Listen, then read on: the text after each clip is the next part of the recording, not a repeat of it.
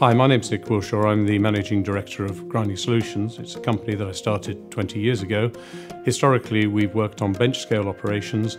However, we have now moved into pilot scale and fully continuous operations. For a client to be able to have a pilot scale operation enables them to produce much larger sizes of samples that they can use for further downstream operations. They can use them for smelter contracts, and it gives them further data to be able to verify their processes and understand their costs and minimize their risks. GSL works across the whole mining sectors from coal to gold, including industrial minerals, base metals and critical metals.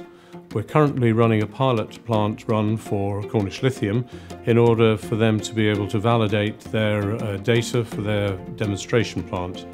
We're also producing large samples of material for them for subsequent leaching programs. Battery and critical metals are going to be really important in the future as we move for electrification.